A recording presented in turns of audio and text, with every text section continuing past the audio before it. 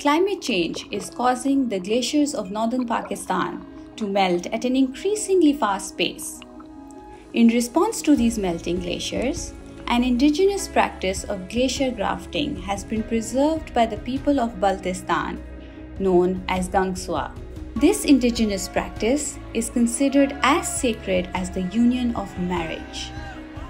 A site of an altitude higher than 4,000 meters and a soil temperature below 0 degrees Celsius is selected to ensure minimum exposure to the sun and maximum exposure to the wind. A terrain with the debris of stones and boulders is identified for glacier breeding. The community members transport the ice pieces to the ice well in by-hook baskets on their backs, continuously walking on foot without any break. Ice masses are collected from 12 different glacial sites with equal parts of the female Mo glacier, which is relatively transparent, and the male Fo glacier, which is darker in color due to its debris. 3 to 4 elders, considered to be the parents of the glacier being grafted, get inside the ice well to perform the plantation ritual of the ice masses.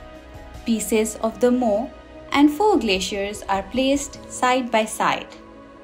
Organic water is sprinkled onto the ice, and catalysts like coal are added to the ice well for the glaciers to amalgamate at a faster rate.